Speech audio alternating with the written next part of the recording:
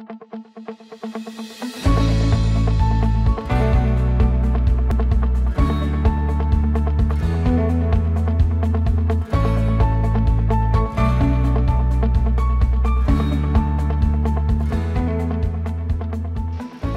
is an overview of the NUMATX compression riveters used for squeezing solid rivets. Traditional air-only riveters are large, heavy, and have varying force. NUMATX compression riveters are up to 50% lighter, 50% smaller, and have constant force over their entire stroke range. This results in lower operator fatigue and improved ergonomics. In this video, I'll show the operation and setup, bleeding the system, and maintenance involved.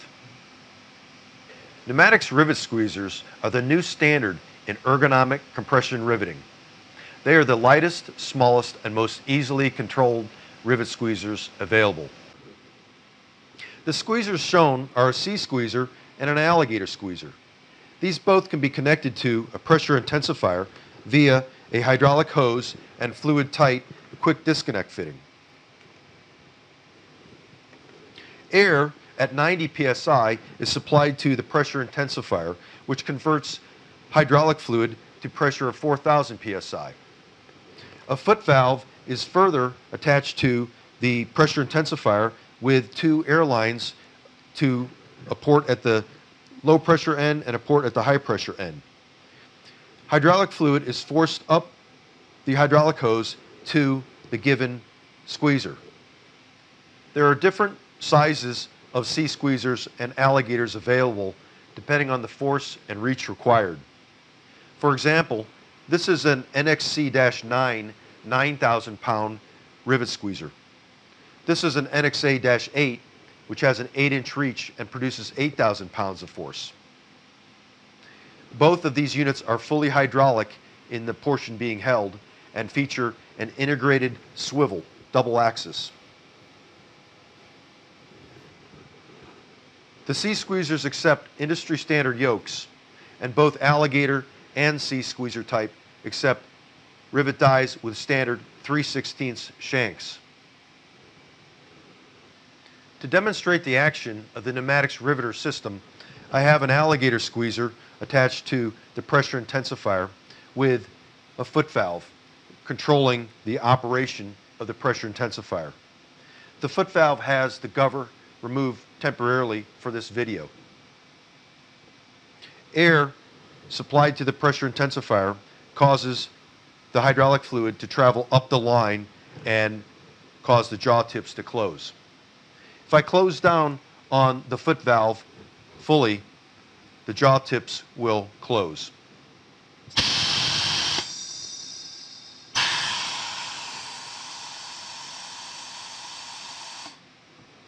If I press down on the foot valve part of the way, the jaws will only close part of the way.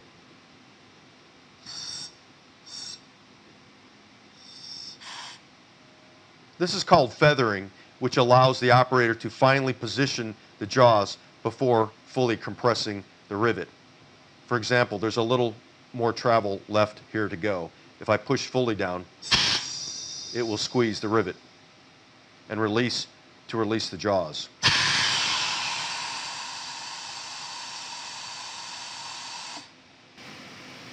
To demonstrate the squeezing action of the NUMATX riveter, I have an NX4 and a traditional air-only rivet squeezer side by side.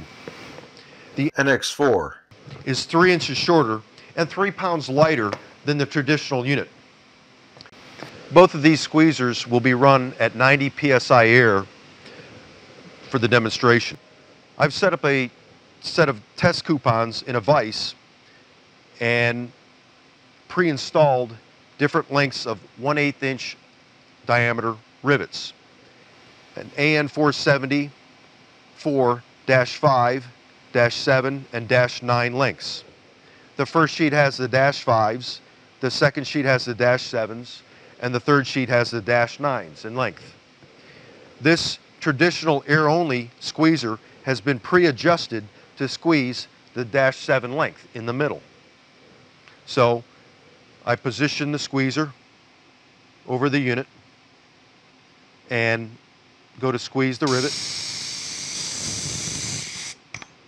and it will squeeze the rivet. Notice that it bounced out the other rivets. That's partly because of the bear trap action of the rivet squeezer of the traditional unit. I push them back in place, and I'll go to squeeze the -5 length, and it starts to squeeze it, but it doesn't quite finish the job because it's running out of force. It doesn't have constant force over the full stroke length. If I go to squeeze the -9 length, it stops and doesn't squeeze it at all. Again, notice how it's tricky. I'm doing my best to slowly bring it in, but it really tries to pop, and that can cause missed squeezes of the rivet. So again, in summary, it squeezed the 7, started to squeeze the -5 length, but didn't squeeze the -9 length. To demonstrate the NX4 squeezer, I have it attached to the pressure intensifier, and I will show first it squeezing in the air just to show the control of the unit compared to the traditional squeezer. So if I press on the foot valve and calibrate my foot, it'll come out fast, or I can slow it down a little bit, and I can get it to advance very slowly like this and stop, or all the way forward. So because you're moving hydraulic fluid back and forth along the line and into the squeezer head, it is much more controllable than an air-only unit. Now we've again got the rivets installed, and to recap, the traditional unit squeezed the -7, started to squeeze the -5, but did not squeeze the -9. So with the pneumatics unit, I will show it will squeeze all three with no adjustment, because the force is constant over the full stroke range. So first I'll come to this rivet, getting my foot positioned correctly, and bring it forward. Okay, and squeeze that rivet. I'll come to the -5 length and squeeze this rivet.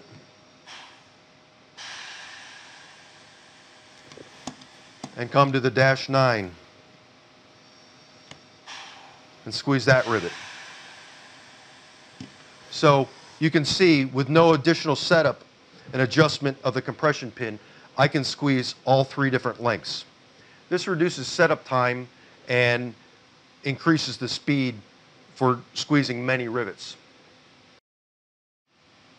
In closing, I've demonstrated that the pneumatics rivet squeezers are lighter, smaller, and produce constant force.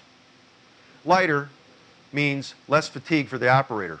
Smaller means access to more confined areas. And constant force means less setup time. I hope you've enjoyed this video.